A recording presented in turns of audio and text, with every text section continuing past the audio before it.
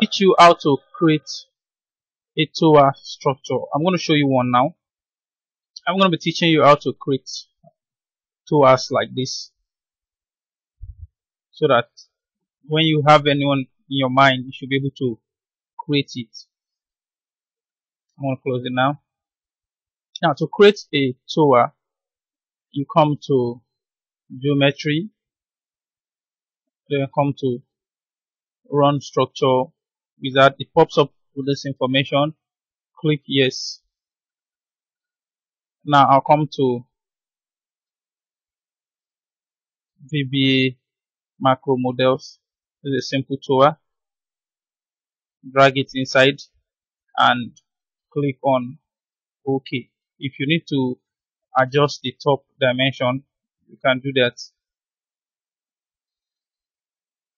If you need to, this is the height. If you need to increase the height, then this is base dimension 8 meter. This is the top dimension. You may want to reduce it if you like. So I'll say OK.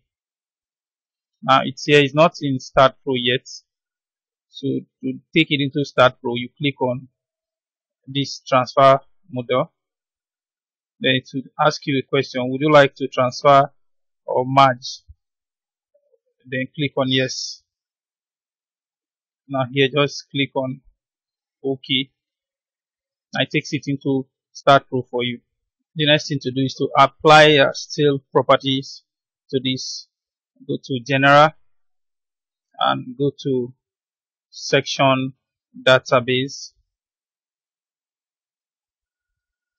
Now make use of any of the standards that you deem fit. Let's make use of the British standard. Let's use angle. And select this one. Add it. I can add more if I like. Channel.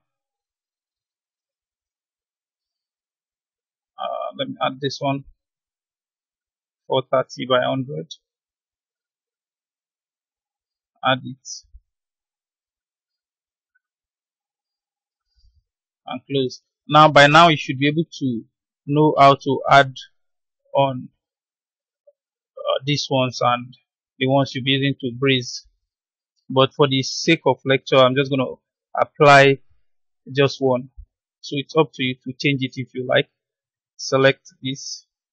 Right now, I don't have to start telling you how to apply on different member. So I just want to apply to everything. That's what I'm going to use. Apply to view. Now I have it. Let me check in 3D. So this is what I have. Normally the way it should be,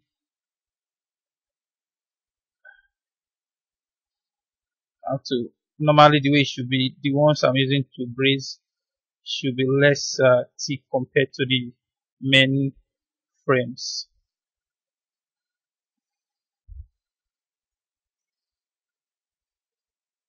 Now I'm going to duplicate them. I'll come to this view here, zoom down, select, come to this, make this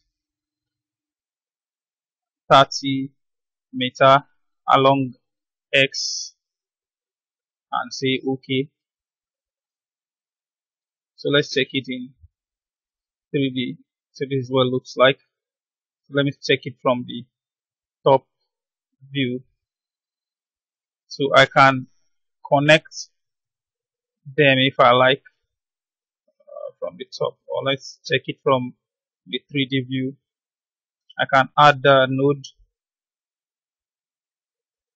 I can connect the nodes from here to here, from here to here.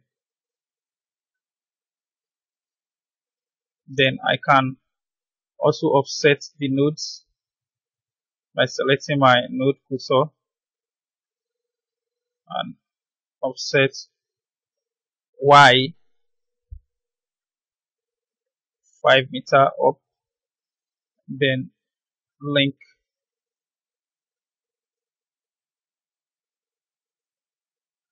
let me use 3 meter up. Okay, 5 is okay. Let me link.